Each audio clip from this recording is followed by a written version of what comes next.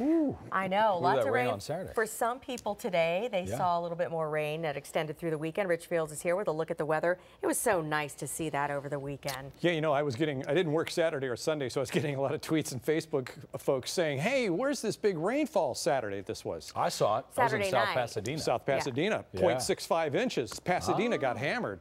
But places like the downtown area, you know, the metro areas, downtown Los Angeles, West Side, Santa Monica, Anaheim, Buena Park, completely devoid of any kind of shower activity on Saturday. But boy, it opened up in the IE and for the mountains.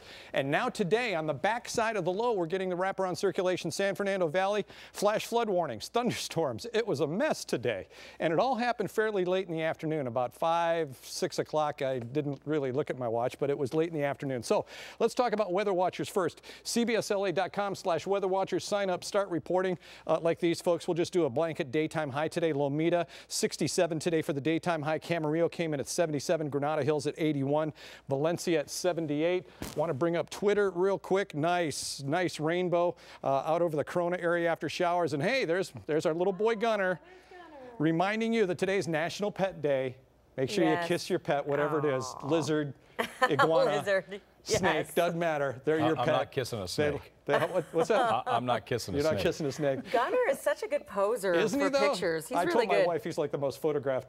Well, maybe Elsa's dog might be as well. No. My pugs are, they don't sit still for Satellite anything. and radar, please. All right, here we go. Check out what's going on around Southern California right now. It's on a 12-hour loop. You can see some of the thunderstorm activity that popped off today. Thunderstorms from the spine of the Baja Peninsula all the way up through San Diego, Imperial, Riverside, San Bernardino counties, and then late in the afternoon, let's try to, oh, the timestamp's missing. Late in the afternoon through the San Fernando Valley, and it sparked flash flood warnings for places like Thousand Oaks and Lake Balboa, the Northridge area.